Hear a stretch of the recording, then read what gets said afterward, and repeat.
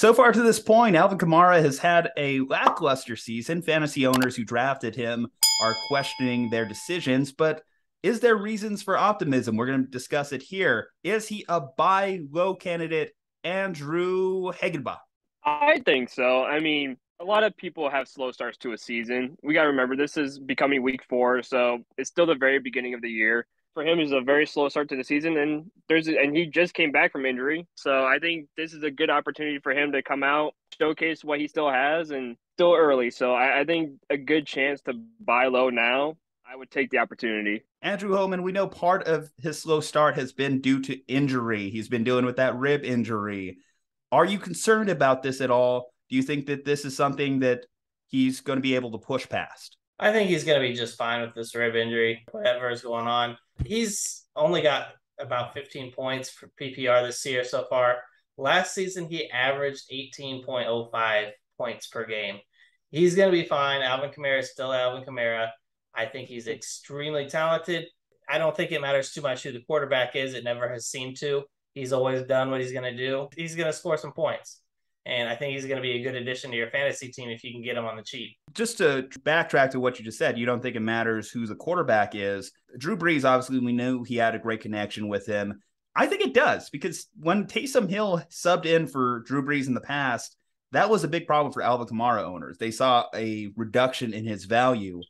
And in week 3, he did get 7 targets, which is great. If he gets 7 targets a game, more often than not, you're going to be happy with it. But they only connected twice. And now we could go back, we look at the tape and see why is that. One thing we know about Jameis Winston is he is an inaccurate passer, and a lot of his interceptions do come in that middle part of the field. That's one thing that I can look back at his time with Tampa and say, oh, that's really where a big chunk of his interceptions really came from. You're not concerned about Jameis whatsoever in terms of Alvin Kamara's value. I think that Jameis can hurt him more than Andy Dalton would. I would honestly be happy if there was a switch at quarterback. I think Andy Dalton could be great for his value, but I don't think Jameis Winston is going to hurt him too much. I mean, he's a playmaker. He's a guy who shoots the ball deep a lot, and hopefully that can open up some lanes for Kamara as well moving on in the season. Andrew Hagenbaugh, do you think that Alvin Kamara can still finish as RB1 this year? Through 2 weeks, he has put up 4.6 in week 1, and then in week 3 put up 5.3.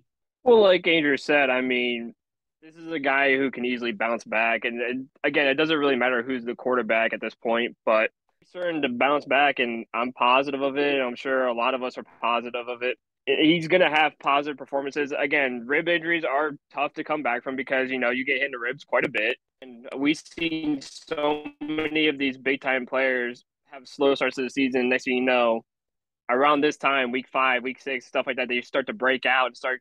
I think this could be a good chance for Kamara to break out. And if you can get him on the cheap now, like literally do it. Like football, you can't be scared of things. It could be a great risk to take. How risky is it? It's going to come down to who you trade off to get him, who you can trade to buy low on Alvin Kamara, and who are some of those guys? What are some names that we could toss out there? Cordell Patterson straight up for Alvin Kamara.